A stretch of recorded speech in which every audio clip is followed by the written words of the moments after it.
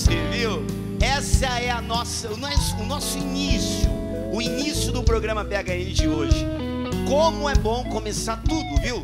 Tudo que nós fomos fazer, todos os empreendimentos, todas as inspirações, a gente começar assim, louvando o Senhor nosso Deus, tá bom? Então, seja muito bem-vindo. Esse é o programa PHN. O programa PHN, ele não é só um programa de televisão, ele é uma proposta de vida, uma proposta de santidade.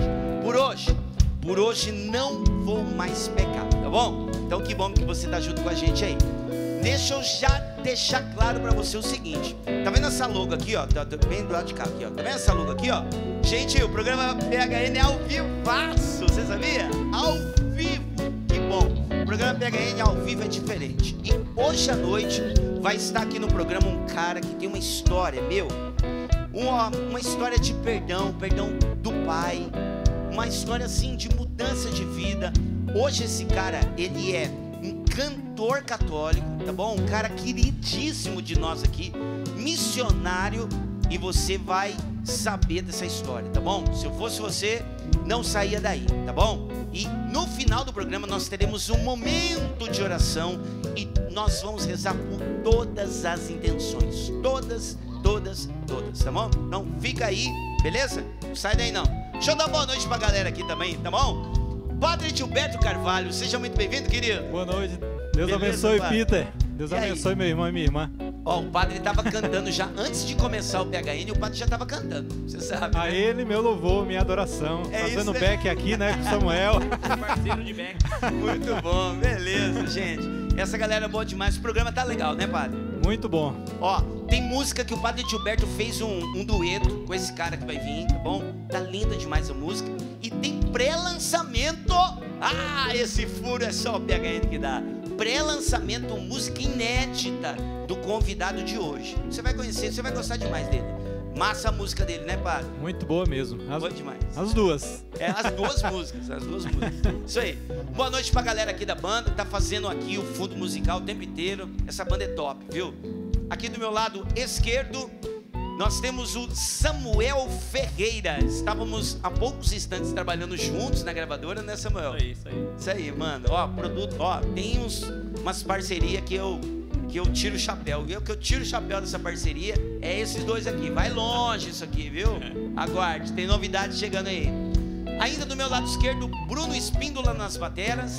Nas bateras não, na bateria só. Não tem duas, né? É só uma. Bruno Espíndola na batera, aqui na guitarra, o João Rocha. Do outro lado aqui, lado direito, o João Abreu nas guitarras também. Um jovem rapaz latino-americano, né? Latino-americano. Aqui nos teclados, Ney Lacerda, parceiro também que está acompanhando a gente aí. E um abraço também a toda a produção, a galera dos câmeras aí, o Marcelo que está com a gente, a Bia que está voltando, né? E a Yasmin, chegando agora na comunidade Canção Nova. Bem-vinda, viu, irmã? Ó, você não sai mais daqui, viu? Tá pronto, já tomei posse já. Não é assim, pai? A gente já toma posse já. Já tá certo já. Beleza. Ó, mas vamos lá, vamos continuar então. Vamos dar sequência aqui ao programa. Vamos trazer essa história, essa pessoa queridíssima. E ele vai vir. Geralmente a gente faz o fundo musical para as pessoas entrarem. Ele não. Ele vai entrar cantando junto, beleza?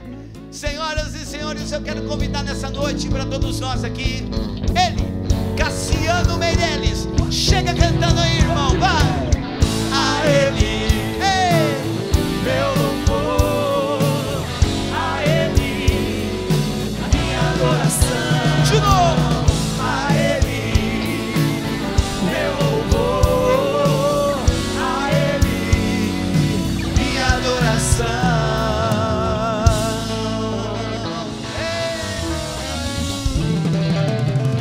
Bom demais estar aqui, meu irmão. Que da hora, velho. Ô, banda, essa foi boa, hein? Gostei dessa entrada, bicho. hein?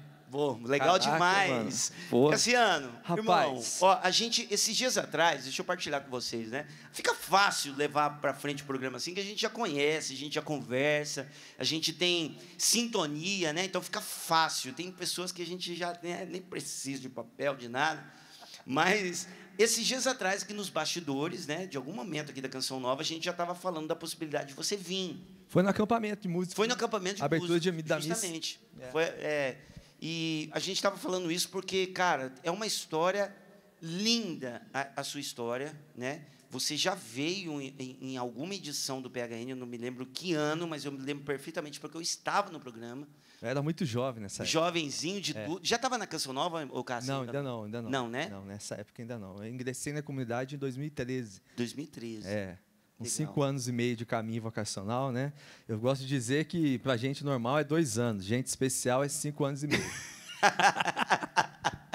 E hoje missionário da comunidade Canção Nova. E outra coisa legal também é que o Cassiano, ele é daqui da cidade de Cachoeira Paulista, né, Cassiano? Rapaz, com muita alegria, viu, meu? Eu tenho orgulho aqui da minha cidade, minha terra pequenina, minha amada Cachoeira, diretamente do bairro de São João, né, cara? Isso é importante frisar aqui, viu? Isso aí, isso Porque mesmo. eu tenho certeza que o bairro inteiro agora está parado, cada cantinho daquele lugar sintonizado na TV Canção Nova. Todo mundo conhece o Cassiano, Todo mundo. De fato muito querido, né? Eu já esbarrei com o Cassiano na padaria, já esbarrei com o Cassiano em posto de gasolina, já esbarrei com ele na frente do banco, já esbarrei tudo quanto é lugar aqui, só não no cemitério, né, irmão? Lá não. Rapaz, ainda não, né? Mas vai chegar a hora. Uma hora a gente vai se encontrar lá.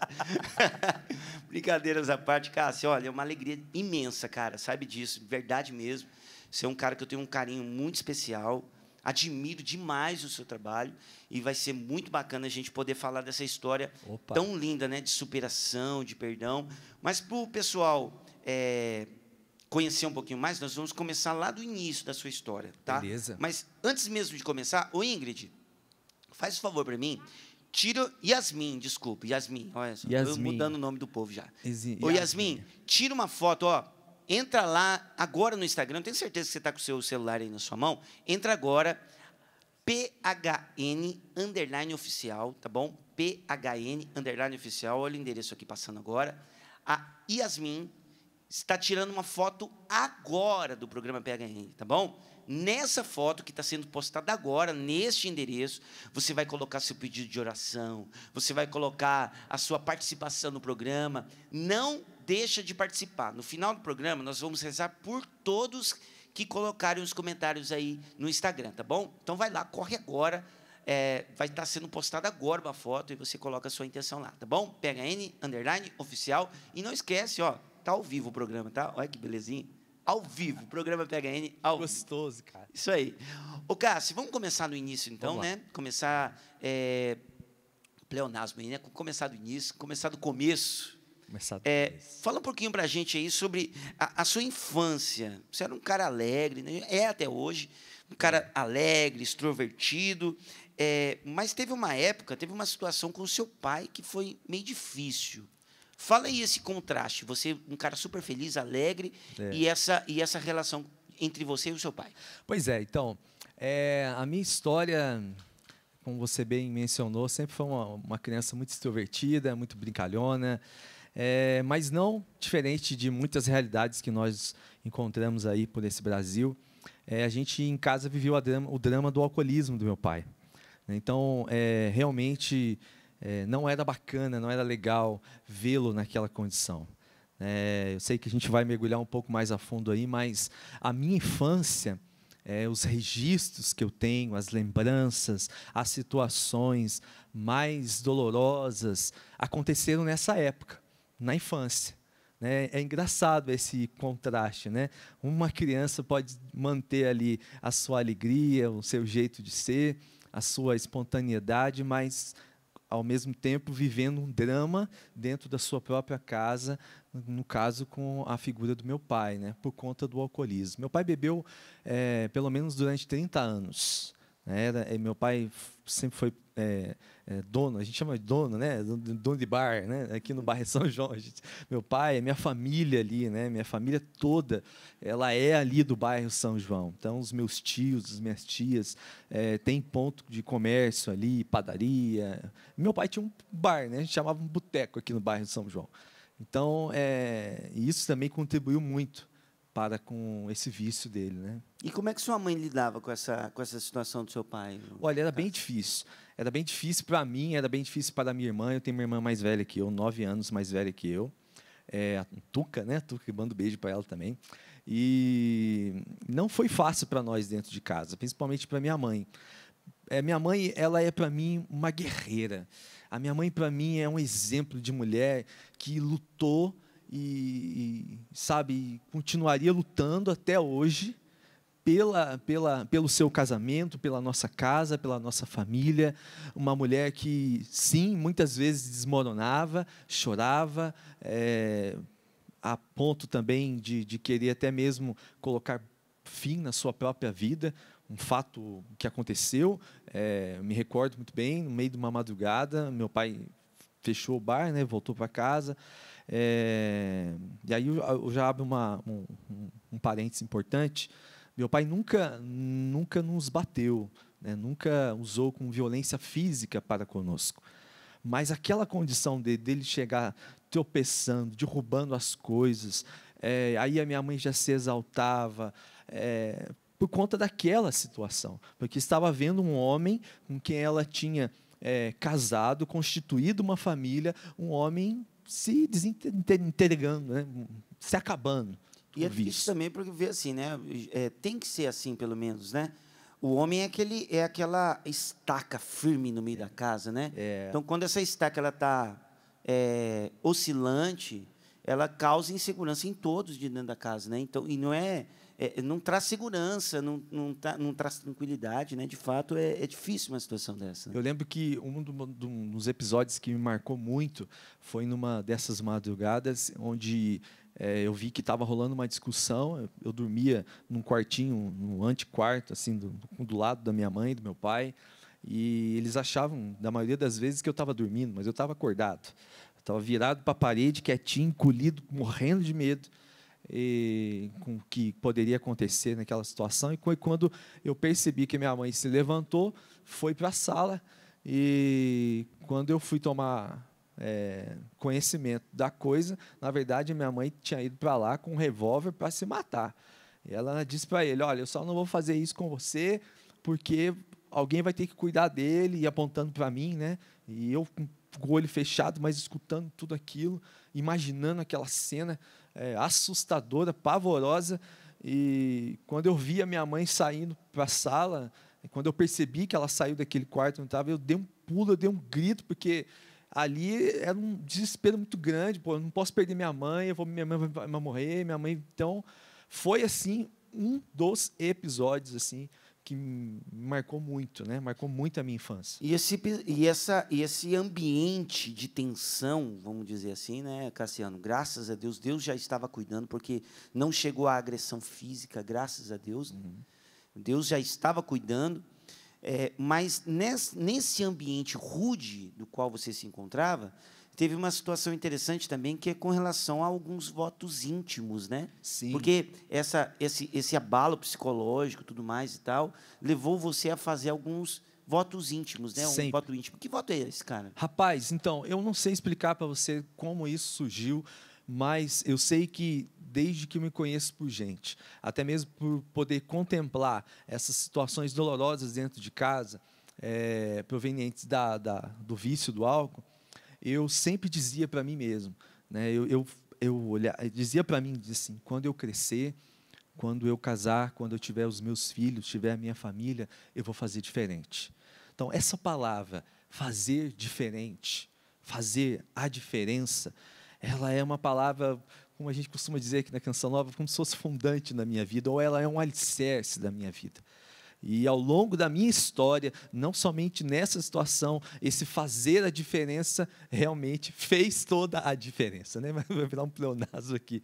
Mas realmente, em todos os momentos, principalmente aqueles mais difíceis, quando eu via muitas vezes meu pai num estado bem crítico, tendo que chamar vizinho para poder carregá-lo, para levar para a Santa Casa, para tomar glicose, e aquela cena olhando, me impactando, eu dizia para mim mesmo: quando eu crescer, quando eu casar, quando eu tiver os meus filhos, eu vou fazer diferente. Que beleza. É um testemunho diferente com relação ao voto íntimo, né? Porque, no caso, um voto íntimo positivo, né, padre? Porque aí norteou as decisões do Cassiano, hoje pai de família, Mas explica para a gente essa questão do voto íntimo, porque tem um voto íntimo também negativo, né? O que é o voto íntimo, padre? Então, geralmente, nós escutamos do voto íntimo como algo negativo, né? E eu achei legal porque o Cassiano fez ali um voto íntimo mais de forma positiva, né? Interessante. E geralmente nós escutamos mais de forma negativa, né? O voto íntimo é um pacto, uma aliança, né? Que nós fazemos diante de situações ou acontecimentos traumáticos na nossa vida, acontecimentos de dor na nossa vida, na nossa história. E como o Cassiano fez ali, né, diante das situações que ele foi vendo do pai com sua mãe, sua irmã, com ele fez um voto mais de forma positiva, de não fazer igual, né? Porque o voto íntimo é isso que ele falou. Talvez uma criança ou adolescente teve situações de abuso, seja na infância ou na adolescência, e ali o homem ou a mulher, né, a criança, o adolescente ou adolescente, ele fez um voto íntimo de não se relacionar com ninguém, né? E por isso muitas vezes a pessoa tem dificuldade em relacionamentos por causa daquele acontecimento lá que fez um voto íntimo. E talvez às vezes é até inconsciente o voto íntimo, às vezes é consciente, a pessoa fala, eu não vou me relacionar mais com ninguém, né? Ou então é inconsciente por causa desse acontecimento traumático que ficou ali na história, e isso prende a pessoa ao passado, né? Talvez a criança viu o pai batendo na mãe sempre ali e pensou, não, eu nunca vou casar na minha vida, porque eu não quero passar por isso, né? E de forma negativa, né? Ou o pai ou a mãe ou algum familiar sempre falava para aquela criança ou adolescente, você não presta, você não faz nada de certo. E ele foi colocando aquilo, eu não faço nada de certo, eu só faço errado. A pessoa assume aquilo, um rótulo, assume. Né? Talvez os pais proibiram tanto a filha de namorar, que ela disse, eu não vou me relacionar mais com ninguém, e não quero casar, vou só ter relacionamentos passageiros. E às vezes vai assumindo isso. E aí é preciso o quê? Para quebrar um voto íntimo? A renúncia daquele voto, né? E aí é preciso encontrar. Se foi consciente o voto íntimo, é fácil, né? Vai encontrar ali na história. Se foi inconsciente, aí vai preciso ter uma oração de cura interior para encontrar onde foi aquele ponto de dor da história. E o que fazer? Fazer uma renúncia diante de Deus em uma oração, né, de cura interior, e principalmente diante do sacerdote, e confessar esse voto íntimo para que ali seja renunciado e com o poder de Deus possa ser liberto. A gente tem aqui na Canção Nova, o Cassiano é missionário da comunidade Canção Nova, aqui a gente tem formadores, né, que nos acompanham, nós temos os nossos grupos formativos, a nossa semana a gente se reúne pelo menos uma vez para rezar, para, né, nos aprofundar espiritualmente. Mas, no caso de uma pessoa que não está dentro de uma comunidade, padre, a pessoa de um diretor espiritual ajuda nesse processo de descobrir esse voto íntimo, vencer o voto íntimo?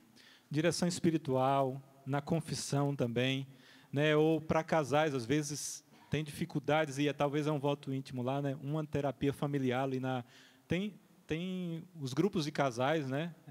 Na paróquia, na sua paróquia, não sei. Mas existem muitos meios, né, de fazer isso, né? É trabalhar a história, né? Como você falou, Peter, na comunidade e nas novas comunidades nós trabalhamos, nas congregações, a história de vida. Mas você pode também, né, olhar na tua história, lá no passado, e ir achando os pontos de dor da tua história, né, aquilo que foi doloroso, e, por meio da oração, do acompanhamento, volta lá, mas para ser curado, né? Para ressignificar aqueles pontos de dor, né, da história. Isso aí. Só lembrando para você que se você foi agora, tudo isso que a gente está falando, com relação ao seu pai, com relação à sua mãe, né, se o alcoolismo ou outra droga já esteve presente na sua casa, a gente vai falando dessas coisas, né, Cassiano, e vai fazendo a gente pensar sobre nós também, a nossa casa. É por isso que a gente chama esses testemunhos aqui. É para, na verdade, a gente pensar sobre nós, né? Porque hoje, graças a Deus, o Cassiano é um consagrado da comunidade Canção Nova, e essa história continua linda, né? Nós estamos já no finalzinho deste primeiro bloco, mas essa história tem uma continuidade linda, que vale a pena você acompanhar até o final, tá? Mas se você foi se identificando, percebendo, né? Puxa vida, isso daí aconteceu dentro da minha casa. Puxa vida, eu preciso perdoar meu pai, perdoar minha mãe. Meu pai também teve essa experiência do alcoolismo, a minha mãe foi ausente dentro de casa. Não esquece, tá? O convite eu reforço para você. Entra lá no Instagram, PHN_oficial, PHN_oficial, ou o endereço passando de novo aí. Obrigado, Marcelo, colocando para a gente aí o GC. E entra lá na última foto que a gente acabou de postar nesse endereço e coloca o seu pedido de oração. Nós vamos ler todos, responder todos e vamos rezar por todos no final do programa, tá? Aqui no programa, talvez a gente não consiga responder porque o tempo do programa é pequeno, mas depois do programa nós ainda continuaremos lá, né? Nós vamos ler tudo, responder tudo. Tem uma equipe preparada para isso, né? A nossa equipe de produção. Não deixa de comentar, não, tá bom? Entra lá que a gente vai rezar com certeza.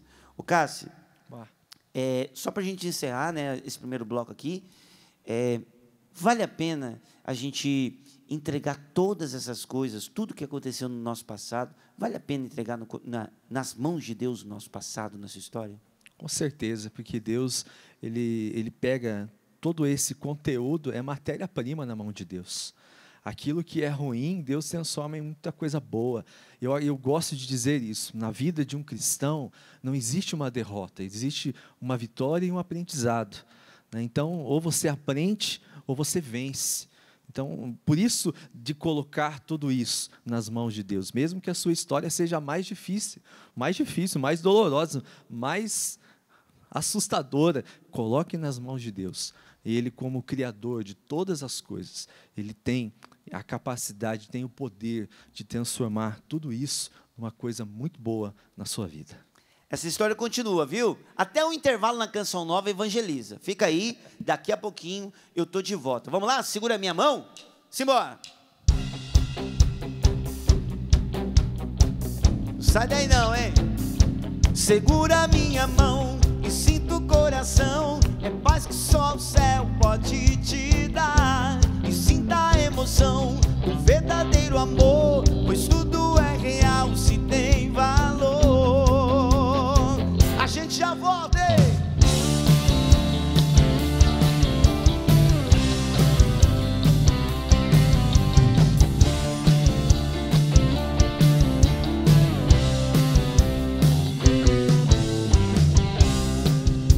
A chuva cai lá fora.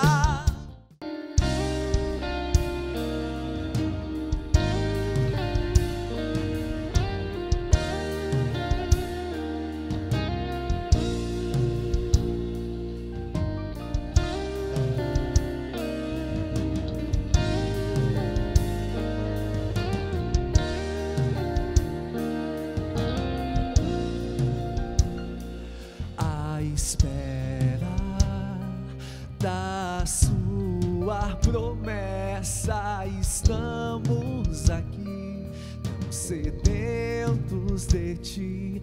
À espera da sua promessa, estamos aqui, tão sedentos de ti.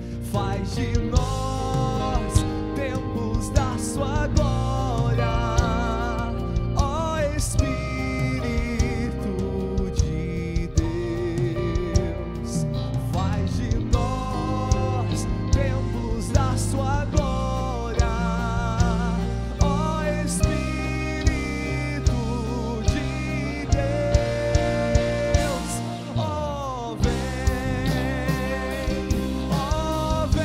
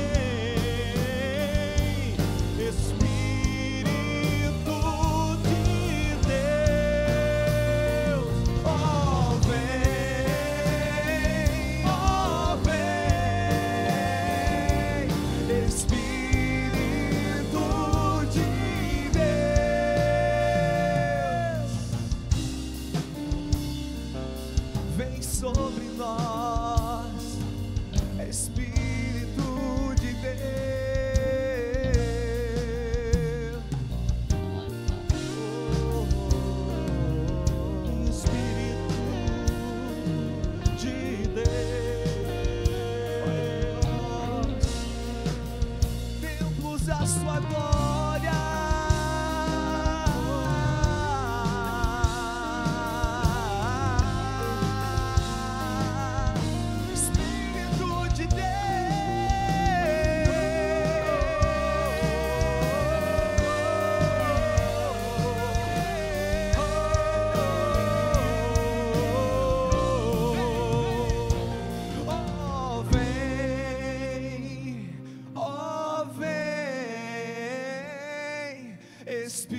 Espírito de Deus, oh, vem, oh, vem, Espírito de Deus, oh, vem, Espírito de Deus. PHN ao vivaço, ao vivo, viu, gente? Não é fácil não mandar assim, ao vivo, música aí do Cassiano Meirelles, com participação do padre Edilberto Carvalho. É daquele tipo de música que, se deixar, a gente vara a noite rezando, né, Cássio? Parabéns, Bom irmão. demais, Qual que é o nome da obrigado, música? cara. Essa música é Templos da Sua Glória. Legal. Templos da Rapaz, Sua que Glória. era um desejo de já Maravilhoso de muito demais. tempo de gravar um trem com o padre. E aí deu certo, ano passado a gente gravou e... Todo mundo quer gravar com o padrão, né, Rapaz, padrão? então, Fiquei né? muito honrado, viu, Cassiano? Pô, eu Linda, fiquei linda muito feliz, de padre, bom participar demais. dessa música. Parabéns. Que lindo, que lindo. bom Parabéns. Um grande compositor, Cassiano Meirelles. Parabéns, viu, irmão? Música Pô, linda, mano. viu, padre? Padrão, eu sou fã do senhor, não vou falar nada. Até arrebentou. É isso aí. Deixa eu mandar uns abraços aqui, viu, gente? Diretamente lá de Curitiba, eu quero mandar um abraço pro Márcio, meu irmãozão. Márcio, um abração para você. Quero mandar também um abraço lá para Andradas, interior de Minas, na pessoa do meu irmão Paulinho. Paulinho, você é o cara, bicho, você é o martelo do Thor, você é o raio de flecha, irmão, beleza? Deus abençoe aí toda a comunidade javenice, uma comunidade linda, maravilhosa. Deus abençoe todos vocês aí, beleza? E claro, todas as pessoas que estão participando aqui, ó, falar para vocês, viu, galera, tá arrebentando aqui as participações. Que massa, cara. Né? A gente, para você que não sabe, a gente postou uma foto agora no PHN Oficial, e nós estamos pedindo para você deixar lá o seu comentário, porque nós vamos rezar no final do programa por todas as intenções. Deixa eu mandar aqui, ó, o padre Gilberto já está comentando lá, o Cassiano já fez o seu comentário na foto também. Nós já estamos lendo cada comentário. Ó, a Maria Josi, é isso, peço oração pela restauração do meu casamento. Estamos rezando pela Maria. A Antônia Maria, quero rezar pela minha família, está rezando pela família também, e por todos os jovens que estão acompanhando o programa. O Márcio Todeschini acabou de me mandar um WhatsApp aqui, você acredita? Ô, Márcio. Sério? Deus te abençoe, irmãozão. Ué, tamo junto, o Márcio Todeschini mandando WhatsApp na hora do programa. Não tira a concentração não, irmão, pelo amor de Deus. Mandando um abração aqui também, né? O Renan, peço oração pela minha esposa. O Renan, né, mandando oração, pedindo oração pela esposa e pelas filhas. Mais pessoas aqui. O diácono, tem um diácono aqui, sua bênção, diácono, mandando um abraço aqui também, o diácono Marcos Paulo.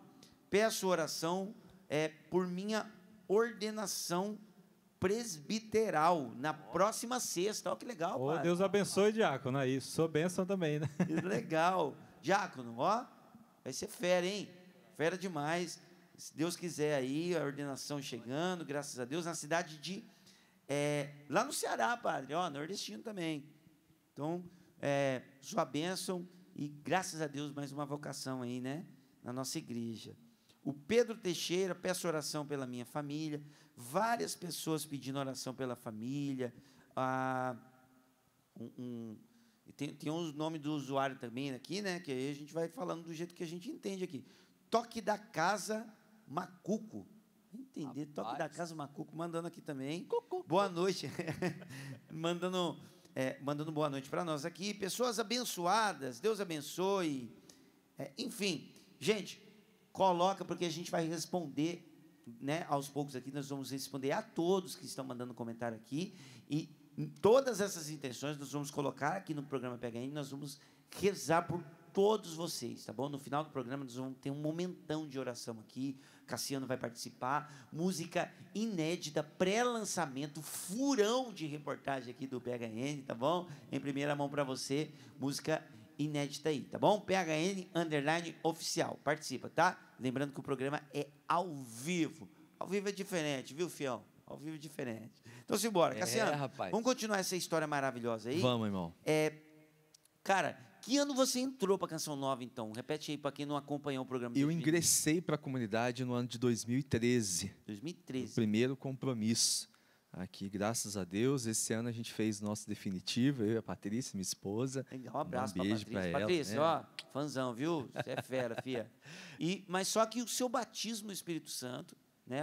O Cassiano, com toda essa história, né? Com tudo isso que você viveu na sua infância, aí vem o batismo no Espírito Santo. Contextualiza a gente aí, eu sei, né? Mas é bem legal, né? Não, claro. Como aconteceu. Olha, a minha primeira experiência, eu gosto de dizer que a minha vida é marcada, a vida de todos nós é marcada de experiências, né? Mas eu tenho as minhas boas experiências. Eu tenho que fazer menção aqui à minha avó querida, Dona Florisbela Monteiro, a avó Nega, né? Que foi aquela que me catequizou desde criança, que me levava para a catequese, primeira comunhão, crisma, enfim. Mas eu comecei a fazer uma experiência com Deus aqui na Canção Nova, num grupo de jovens chamado Canção Jovem. Acontecia toda quarta-feira à noite, no antigo capelão de São José. Né? Isso em 1996. Olha só, rapaz, era uma... Cara, hã? Você tinha que idade, cara? Cara, eu tinha 16 anos. 15 para 16 anos. Cara. Era uma aventura, porque a gente saía aqui de São João e a gente cortava aqui o campo, aqui, ó, antigamente não tinha nada. Você viu aqui. Isso aqui crescendo tudo, né, cara? Cara, era muito massa. Tinha uns cachorros do Heraldo aqui atrás, saía correndo atrás de nós de noite. Cara, era uma emoção massa demais. Ó, falou da Codimuque aí, o Brunão já lembra ali também. Pois é. Então, falando em Brunão, é importante mencionar esse cidadão também. Até de propósito ele veio. Um abraço pro Rafa, que também é nosso batera, né, Rafael? Um abração, meu irmão, tamo junto. Só que, por conta de você, o Brunão está aqui de propósito, né? Vocês têm uma relação de proximidade. 96 foi esse primeiro, se aproximar, assim, de Deus, né? Eu lembro que a nossa irmã de comunidade, na época, ela missionária da época, hoje, nossa irmã de comunidade, a Nilda Rocha, foi quem me acolheu muito bem.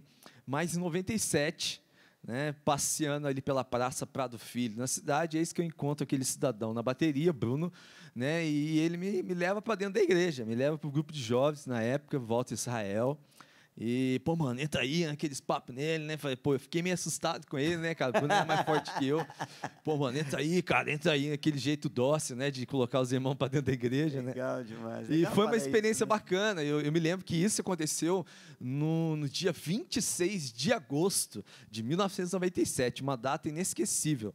E aí, posteriormente, em setembro de 97, eu fui fazer o meu primeiro Maranatá. 12, 13, 14 de 1997, aqui em Lorena, né, na casa de Emaús, e precisamente no dia 14, no domingo, né, ali nós tivemos um momento de batismo no Espírito Santo, e ali realmente foi um nascer de novo, nascer para o alto. Vários frutos desse grupo de oração, o Volta Israel. Nossa, né? demais. A minha esposa, a Sheila, participou por um tempo desse grupo, né? Então, por isso que eu sei dessa sua experiência, da sua proximidade do grupo. O Bruno também falou esse tempo atrás que também fazia parte do grupo.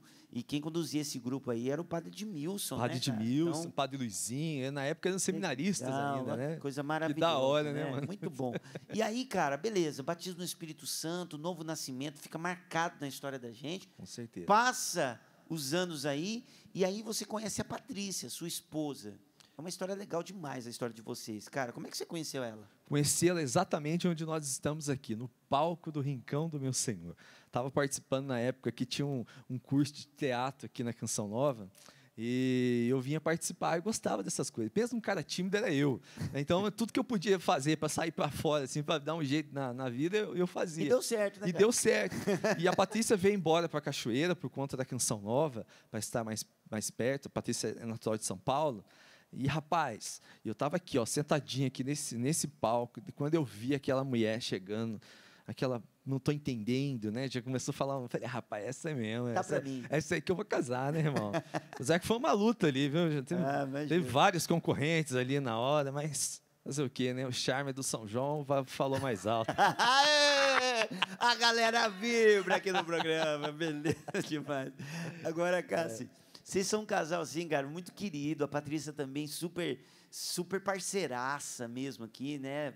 Quem conhece a Patrícia sabe o coraçãozão gigante que ela tem. Vocês, assim, são um casal maravilhoso.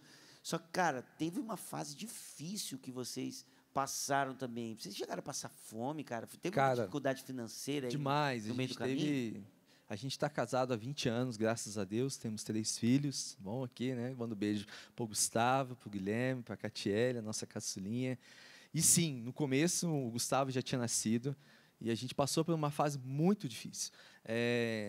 Decorrência justamente diante de algumas escolhas que eu precisei fazer na minha vida. Né? Eu quero abrir aqui um parênteses mais uma vez. Eu trabalhava num outro lugar, numa gestão pública, né, como um assessor de político há alguns anos, e só que não era coerente, já não dava mais para servir a 2 deuses, ou você servia a Deus ou você servia as coisas do mundo. Então foi quando eu tomei a decisão junto com a minha esposa de sair, de abandonar toda aquela realidade no qual eu me encontrava. Só que aquela realidade no qual eu me encontrava, ela me dava uma condição de vida bem diferenciada, né? Muito, para a época ainda. E o abandonar, o sair, o deixar, foi custoso, porque faltou o essencial dentro de casa, né? E as contas começaram a vir, né? E já não dava mais para pagar, e aqui em Cachoeira, pequenininha ainda, né? O povo começa a bater no portão da sua casa, o cheque sem fundo, cheque borrachudo. Rapaz, foi uma fase muito difícil mesmo, a ponto de que chegou no extremo onde nós só tínhamos em casa o leite e o Toddy do Gustavo. Então, à noite, muitas e muitas ali, à noite eu e a Patrícia, às vezes a gente tomava muita água para dormir, para não ter que consumir aquele alimento, porque a gente tinha que priorizar ele. Então, foi uma época muito, mas muito dolorosa mesmo para a gente. Agora, Cassiano, nesse contexto, e aí dá uma volta na história, assim, na sua história com o seu pai, cara, é uma das histórias mais incríveis que eu já conheci, de verdade.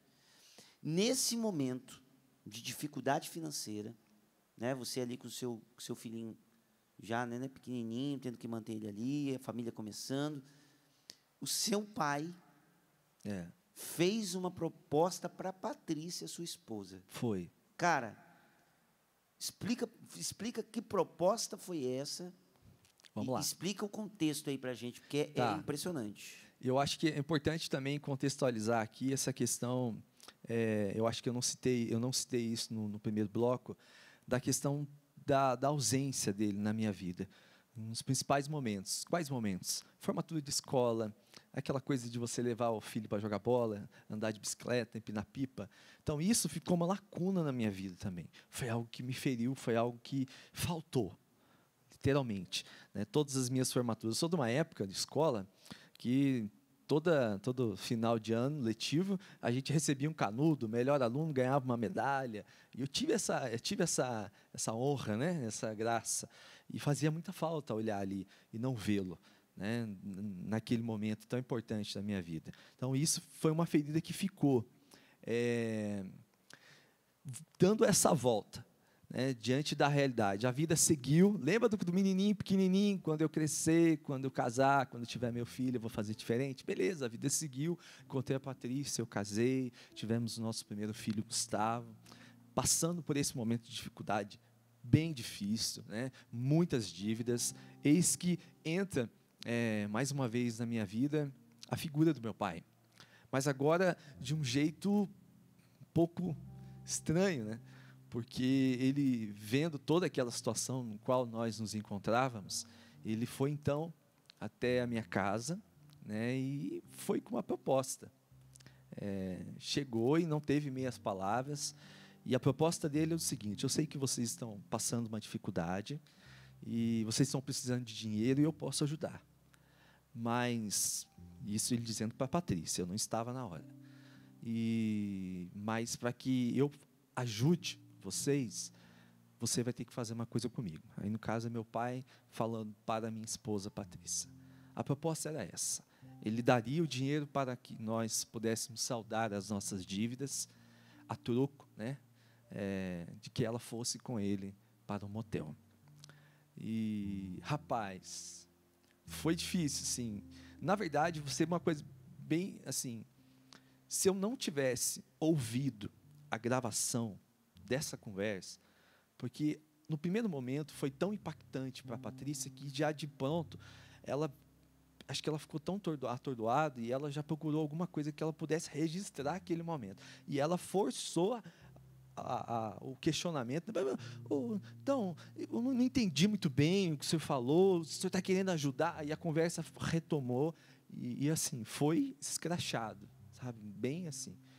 E aí ela entrou em prantos, começou a chorar, e eu estava aqui na Codimuc, eu trabalhava na Codimuc aqui na época, e fui para casa sem entender nada do que estava acontecendo, fui ouvir, né, aquela gravação. Nesse meio tempo, foi chegando algumas pessoas em casa, alguns irmãos, né, irmãos de grupo de jovens mesmo, e aí foram tomando conhecimento também do fato, e aí já foi aquele alvoroço. Rapaz, você não pode admitir isso, e todo mundo falando comigo, se o cara fosse eu, já tinha quebrado todos os dentes da casa do seu pai, você não pode fazer isso, rapaz, você entra na moleque, ele não tem o direito de entrar na sua casa, se aproveitar de uma situação difícil dessa, ainda fazer uma proposta absurda como essa. E, rapaz, eu vendo aquele alvoroço, a Patrícia chorando de um lado, aquela rapaziada ali, os meus irmãos ali do grupo de jovens, vai lá e que mete a mão na cara, que velho, desculpa a palavra, mas que velho sem vergonha, que velho safado, né? Pô, passando a perna no próprio filho. Rapaz, eu sei que eu entrei para o banheiro para tomar banho. Quando eu fechei a porta ali, eu tive aqueles 5 minutos, né? Só eu e eu. Passou um filme pela minha história.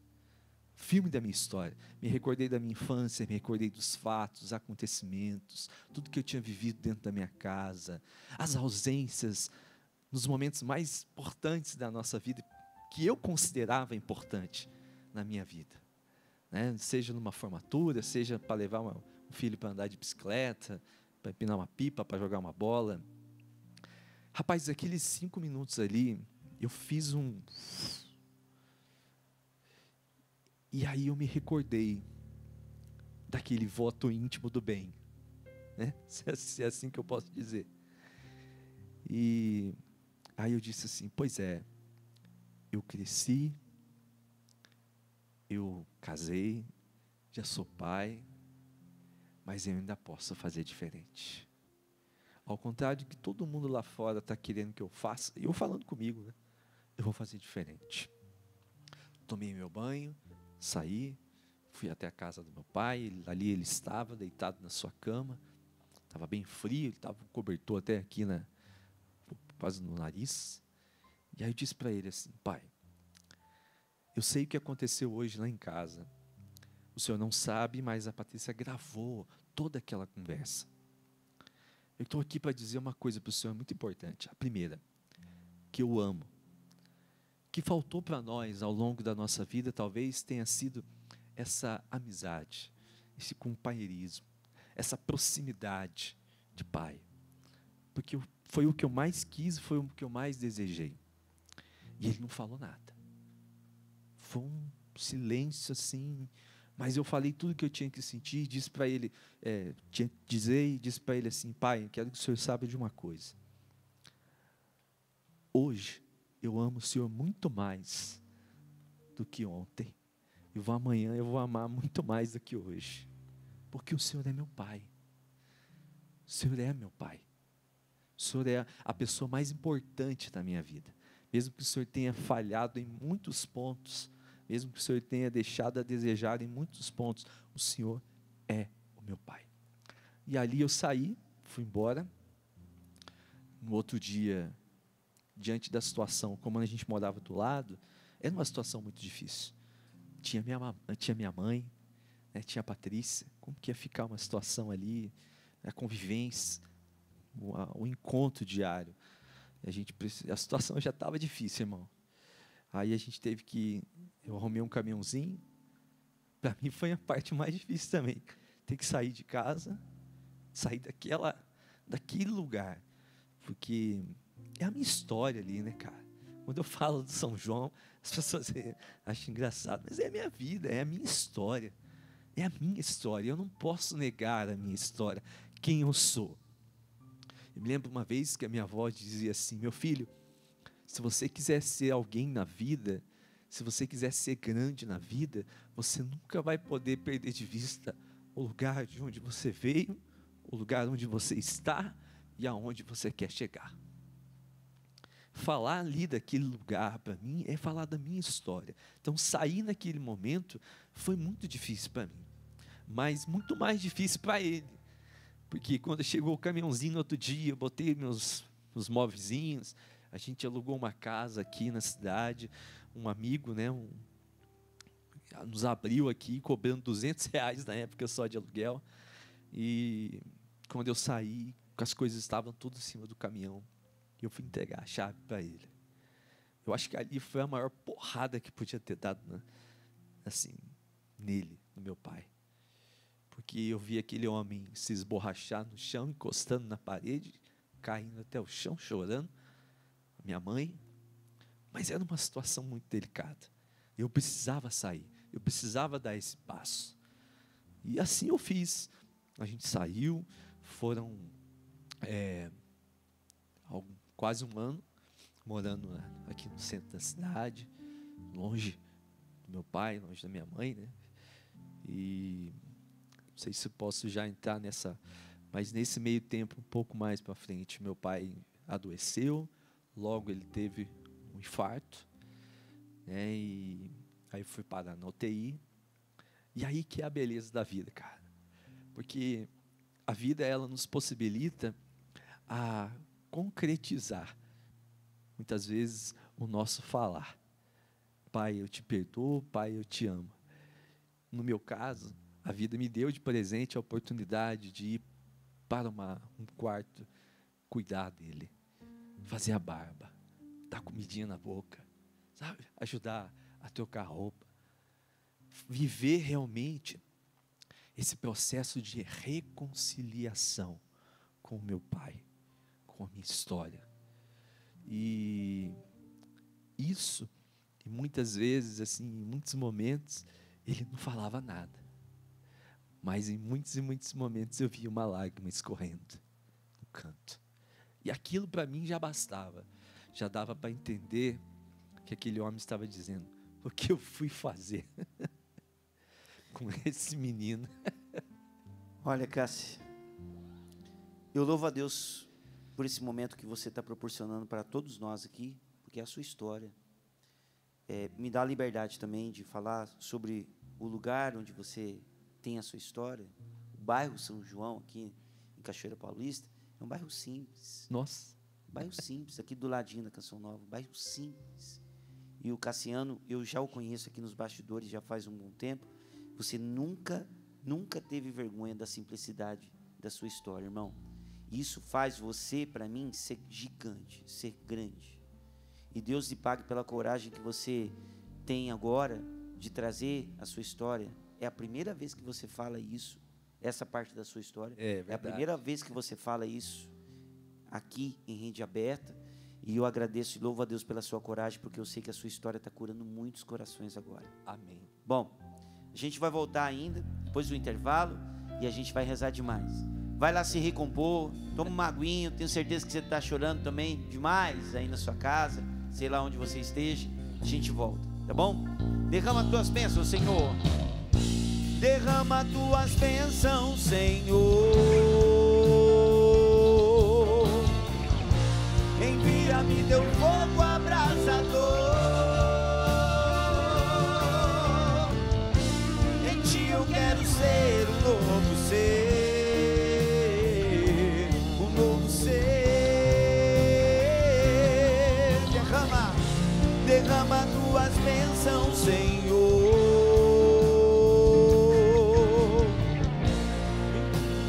Fogo abrasador. Me prostrarei a ti, me prostrarei a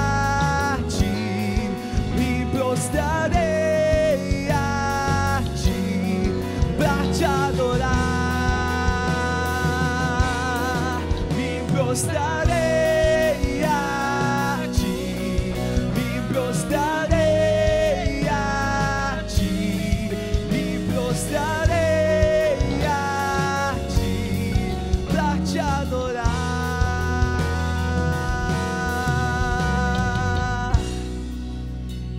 Maravilha. Música inédita no programa PHN, tá? Pré-lançamento dessa canção, Me Prostrarei a Ti. Logo, logo já vai estar disponível nas plataformas digitais, tá bom? Música inédita aí do Cassiano. Nós vamos rezar, música linda demais. Nós vamos rezar por todos vocês que estão agora participando. Nós estamos no programa ao vivo, tá? Nós estamos participando agora aqui. Você pode participar agora nesta publicação que nós fizemos, a última publicação que nós fizemos aqui neste endereço aqui, ó, PHN_oficial no Instagram, tá? Tem uma foto lá, foi a última publicação da gente. Então vai lá, deixa lá seu pedido de oração, porque com essa música nós vamos rezar pelos seus pedidos. Ô Cassiano, cara, tem uma galera que está participando aqui já. Olha que a Wanda escreveu assim, ó: testemunho muito forte, talvez o mais forte que eu já ouvi. Que Deus te cubra de muitas bênçãos. A Mari também está comentando aqui sobre o testemunho, falando aqui: que testemunho, estou em lágrimas, você é um homem vitorioso, Cassiano. Que Deus abençoe sempre. Que legal, né? Muita gente aqui falando de histórias muito parecidas, que também passaram por situações de alcoolismo na família e tudo mais. E nós vamos rezar por todos vocês que estão partilhando com a gente. É por isso que a gente traz esses testemunhos aqui no PHN, né? Para poder nos incentivar a buscar a santidade, dizer por hoje não e trilhar um caminho diferente, né? Fazer diferente, como trouxe bem o Cassiano, né? Isso é para nós também, né? A gente podia assumir mesmo, nós precisamos assumir, ó, eu vou fazer diferente. Meu pai não foi bom comigo, eu vou ser diferente. E aí a gente vai fazendo a diferença em todos os lugares, né? É isso aí. Então, uma história linda de fato, Cassiano. E graças a Deus que a gente tem a oportunidade de, na TV Canção Nova, trazer histórias como a sua. Aliás, Deus abençoe você, sócio evangelizador. Você patrocina esse momento. Quanto é que vale um momento desse? Uma história dessa em rede aberta de televisão, todos os meios de comunicação da Canção Nova. Quanto vale? Não dá para precificar um momento como esse. E você, sócio, contribui com essa obra de evangelização. Deus lhe pague, viu? Deus lhe pague. Talvez a gente ficaria nessa história aqui só entre nós. Só que você, por você patrocinar essa obra, essa história sai daqui e vai para muitos lares, atinge muitos corações. Então, Deus lhe pague, você que é sócio. Você não sabia? A Canção Nova se mantém por doação. Você não sabia? Então, seja sócio dessa obra de evangelização, tá bom? Você patrocina momentos iguais a esses, beleza? O Cassiano, só conclui para a gente aqui, porque além do perdão que você cedeu ao seu pai, mesmo nessa história tão, né, tão forte, né, você ainda conseguiu batismo no Espírito Santo, encontro com Deus, perdoou o seu pai. Só que, cara, ainda mais incrível, o que torna a história incrível é o seu perdão. Você conseguiu dar o perdão para o seu pai e ele também conseguiu a conversão, ele se converteu a Deus. Conta um pouquinho desse então, momento de conversão do seu pai. Essa eu acho que é a cereja do bolo, né, dessa partilha. Porque depois dessa experiência toda, ali, meu pai, depois que ele teve o primeiro infarto, precisou fazer a sua cirurgia. Meu pai também, durante muitos anos, ele se envolveu com outras práticas ocultas aqui, né? Então, foram muitos anos. Então, todo o processo também, eu acho que ajudou nesse resgate, nessa salvação, para que essa salvação chegasse e alcançasse o coração e a vida do meu pai. Depois que meu pai operou, enfim, teve toda aquela situação toda, pouco tempo depois, a Patrícia ficou grávida do Guilherme, né? Graças a Deus, aí depois o Gui veio, nasceu. Nesse meio tempo, a gente já retornou para a nossa casa, onde nós morávamos. Você vê que eu faço questão de destacar isso, a importância desse perdão que abre o céu para o outro. Eu quero que fique isso no seu coração guardado. O perdão, ele abre o céu para o outro. E eu sou prova disso, sou testemunha disso.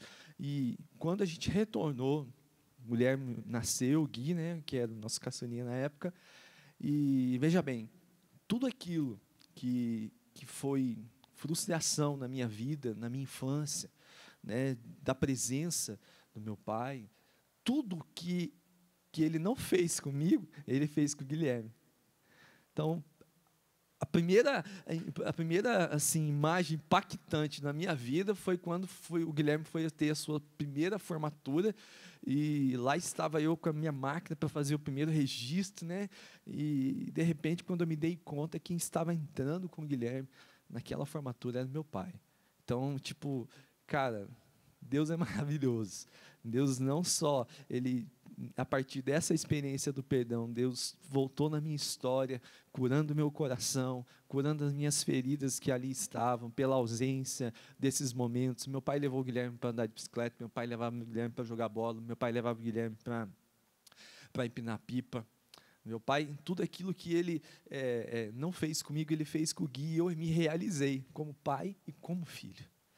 E, posteriormente, né, depois meu pai adoeceu novamente, um momento que ele teve bem ruim aqui, né, em Cachoeira, foi quando o padre Ivan, né, ele estava no Instituto Canção Nova, e meu pai estava bem mal mesmo, e o padre foi até a Santa Casa, foi ali dar a unção dos enfermos para ele, e aproveitou a oportunidade, e perguntou para ele assim: ô, seu Zeca, você não quer confessar? Aí meu pai, parece que ele, o padre me contando, ele perguntei para o seu pai, lá ele ficou meio estranho, meio ressabiado, mas ele aceitou. E aí, quando o padre Ivan saiu, ele falou: meu filho, levanta a mão para o céu e glorifica a Deus. Porque nessa época, meu pai estava com 67 anos. Porque a primeira e a única vez que o seu pai confessou foi com 7 anos de idade, na roça, quando ele foi fazer a primeira comunhão. Ou seja, depois de 60 anos, meu pai teve a oportunidade de se encontrar com a misericórdia de Deus. A partir dali, fazer a sua comunhão diária, a comunhão, receber a Eucaristia, muitos irmãos levando a Eucaristia em casa para ele. Enfim, foi um processo de restauração na minha vida e na vida dele.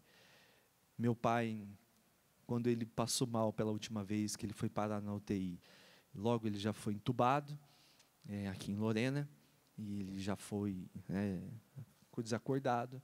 Foram ali pelo menos uns 4, 5 dias nessa condição, e eu me lembro que isso foi em 2015, eu lembro que no domingo de Pentecostes, lá estava eu à noite rezando, pedindo o batismo do Espírito Santo por ele, para que eu pedir a Deus essa graça, que ele não podia sair, concluir esse tempo daqui sem receber essa graça do alto, que faltava isso na vida dele, a graça do Espírito, e assim a gente o fez.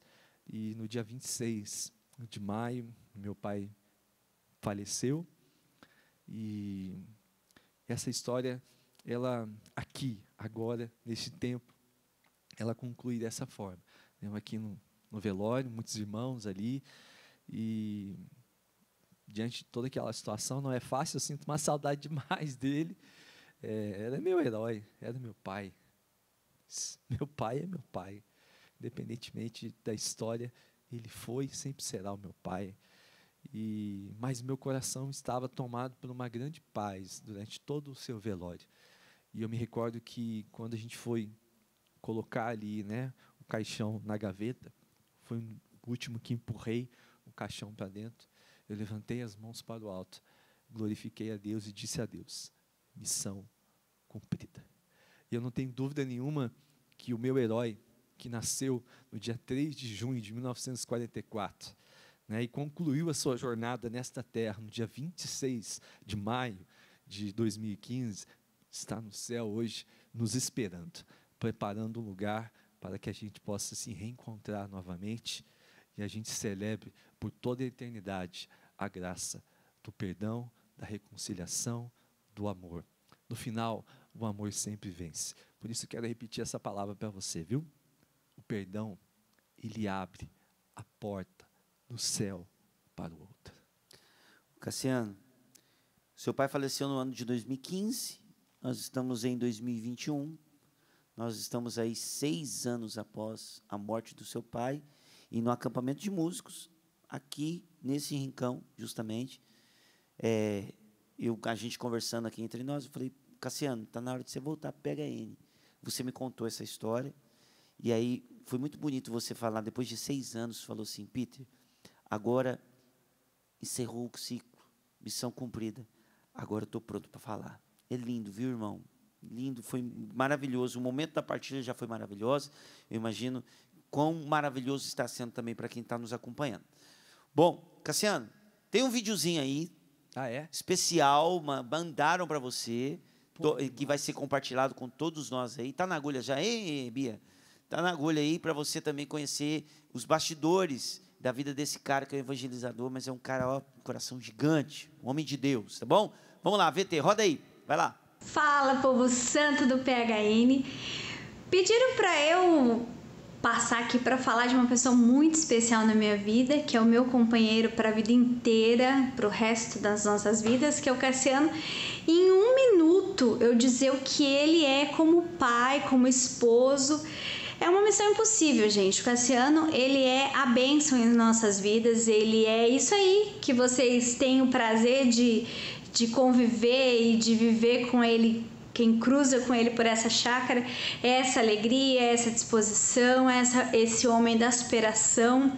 Como pai, ele é extremamente carinhoso, atencioso às necessidades das crianças, recente pai de menina, então aprendendo a ser pai de menina, e como esposo ele é tudo aquilo que eu nunca imaginei na minha vida que Deus me presentearia. Ele é muito além daquilo que eu um dia esperei de um marido. Então fica aí a minha homenagem em 1 minuto para falar de um homem tão maravilhoso como o Cassiano. É praticamente impossível. Amor, eu te amo, um beijo, você é maravilhoso. Eita. Que lindo, hein, cara? Aí é uma flechada no coração, né, irmão? Coisa linda. Tem mais um VT aí, né? Tem, Bia? Não? Agora, então, deixa eu mandar um abraço para Patrícia mais uma vez. Parabéns, viu, Patrícia? Você tem um presentão dentro de casa, né? Acabou que a gente boa mesmo, hein? Parabéns. Isso aí. Ô, padre, deixa eu fazer uma pergunta antes da gente rezar aqui, que eu acho importante, inclusive, para a gente rezar... colocar todas essas intenções aqui no final do programa. Mas olha essa pergunta que chegou aqui, padre, da Laís. A Bia, rapidinho aqui, mandou para... Obrigado, viu, Bia? Meu pai falhou muito. A Laís está falando aqui, padre. Meu pai falhou muito. Eu não consigo esquecer o que ele fez. Isso me faz muito mal. O que fazer, padre? Qual o nome dela? Laís. Laís Marcondes. A internauta mandou essa pergunta para Ô, Laís, o que fazer? Olha para a história do Cassiano. Ele poderia ter vivido como vítima da sua história. Ele poderia, naquele momento, ter causado ainda mais uma destruição, tanto na vida dele, quanto na vida do pai. Poderia ele não estar aqui, contando a história. O pai dele poderia ter morrido de outra forma, mas ele não se fez vítima da sua história, não se fez um fracassado, um derrotado. E ainda mais, não tem nem o que falar da forma como foi dado o perdão do Cassiano para o pai dele. E como ele falou, o perdão que ele deu para o pai, tanto fechou um ciclo na sua história, curou muita coisa na sua história, quanto curou o pai dele. E foi canal de salvação. A mesma coisa eu digo para você. Não sei quais os fatos, o que aconteceu, que seu pai amagoou tanto. E você se sente mal, como você fala na pergunta ali. Perdoe o seu pai. Por mais que você no seu coração não tenha amor, não tenha vontade, tenha a atitude do perdão. Porque isso pode curar a tua vida, tirar a tua história do fracasso, da derrota, como vítima, né? E pode salvar o teu pai também. Você pode não enxergar muita coisa agora, mas o final da história do Cassiano é o que pode ser o final da sua história, né? Lindo demais. Bom, como eu falei, nós vamos rezar agora, né? Todos nós.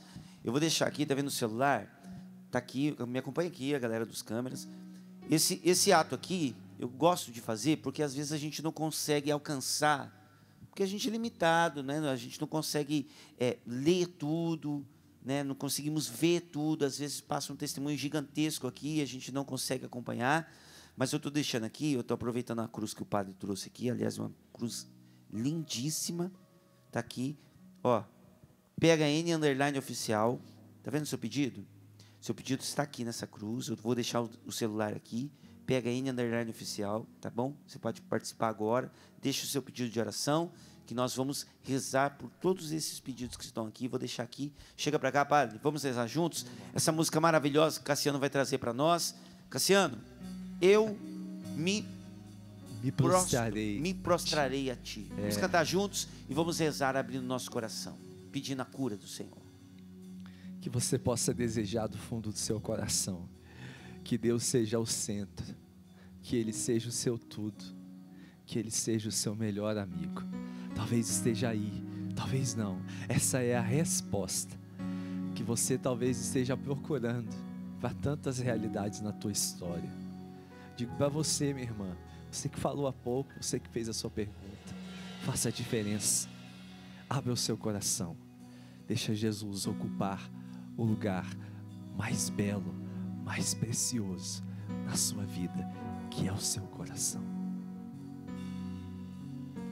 Jesus, Tu és o centro. Jesus, Tu és meu tudo.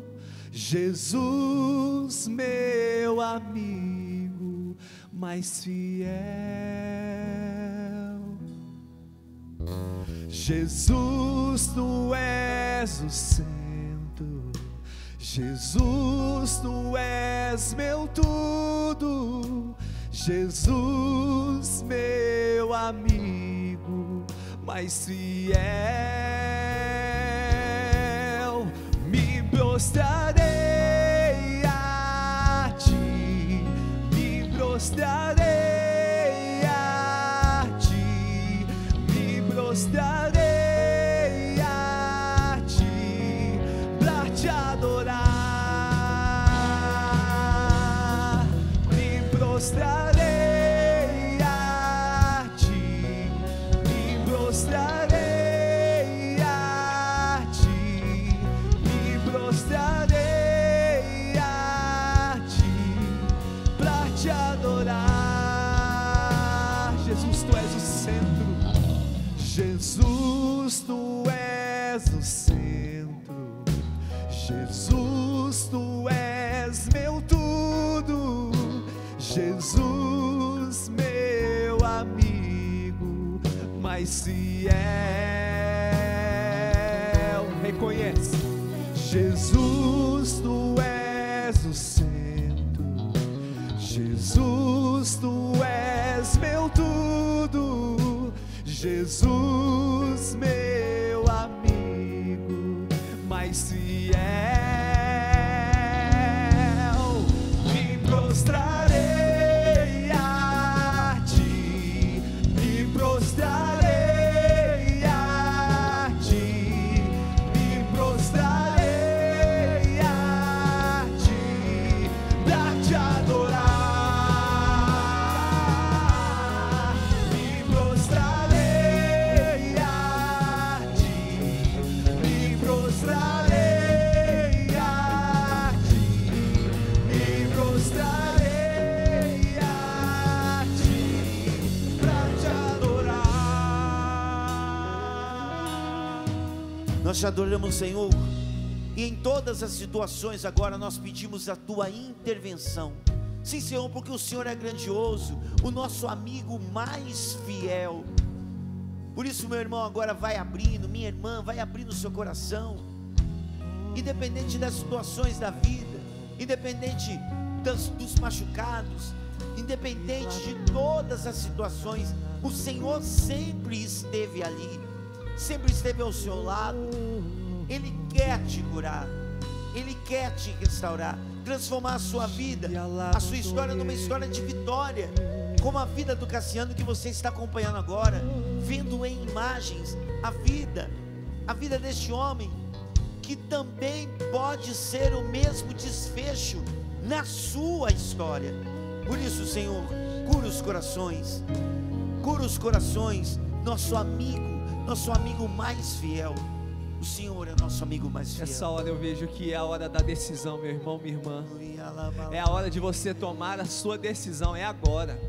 É agora que você precisa abrir o seu coração. Você que talvez tenha se prostrado diante de tantas amarguras, de tantos ressentimentos, de tantas mágoas, de acontecimentos dolorosos da sua vida, que te fez se prostrar a ponto de cair, quem sabe até mesmo de uma depressão, a querer dar fim na sua própria vida. Meu irmão, minha irmã, é a hora da decisão agora, é a hora da salvação na tua história.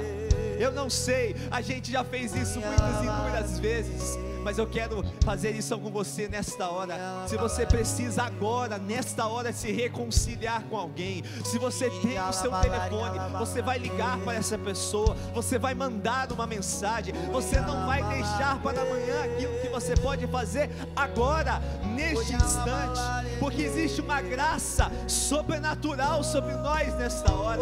É o Espírito Santo agora que retira você deste estado de morte, dessa condição que você se encontrava.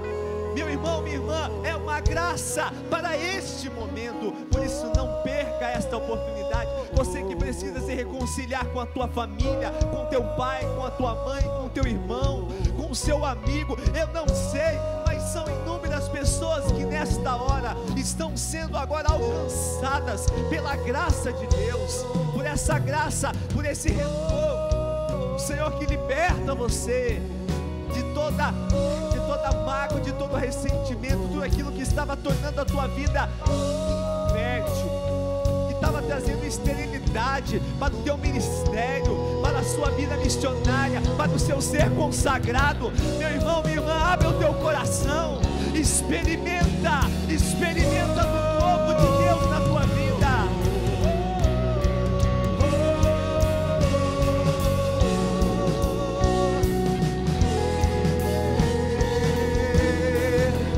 Prostrarei a ti, me prostrarei a ti, me prostrarei a ti, pra te adorar, pra te adorar.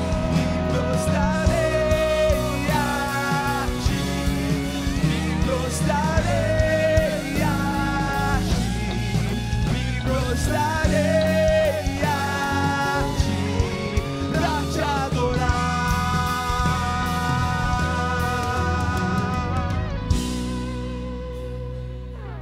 Quero pedir mais uma vez agora, nós estamos no final. Estavam passando algumas imagens da família do Cassiano na televisão. Passa de novo aí essas imagens. Isso para mostrar para você que a nossa história, ela tem esses momentos, né, de altos e baixos. Mas é a nossa história, é a nossa história, é a sua história. Está aí o Cassiano com o pai dele, está passando momentos. A última foto com o pai dele é essa foto aí. É a nossa história, é a história do Cassiano. A sua história não é diferente, não. Tem coisas que acontecem na história da gente que a gente não escolhe, mas a gente pode escolher o final. Os acontecimentos a gente não escolhe, mas a gente pode escolher o final. Coloca Deus no final da sua história. Coloca Deus na sua história. Obrigado, Senhor. Obrigado porque muitas pessoas estão se reconciliando consigo, com Deus e com a própria história nessa noite. Obrigado, obrigado. Te pedir para o Padre também, Padre, essa bênção, para que tantas pessoas que estão acompanhando o PHN nessa noite, comecem hoje o primeiro dia do resto de suas vidas. Um reinício, uma reconstrução. Que essa bênção seja para reconstrução de várias histórias, Pai. Eu peço essa graça mesmo ao Senhor, para que aqueles que precisam dar o perdão, que por essa bênção te dê a coragem disso. Amém. O Senhor esteja convosco.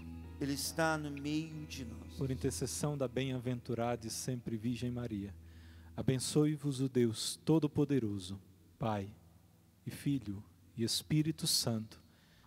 Amém. Obrigado, banda. Obrigado, equipe. Cassiano, Deus te pague, irmão. Vamos terminar assim. Vamos terminar mostrando ali as intenções. Está ali o celular, do ladinho da cruz. As suas intenções estão nos pés da cruz de Jesus. Não esquece disso, tá bom? Me prostrarei a ti. Vamos lá. Me prostrarei a ti. Me prostrarei a ti. Me prostrarei.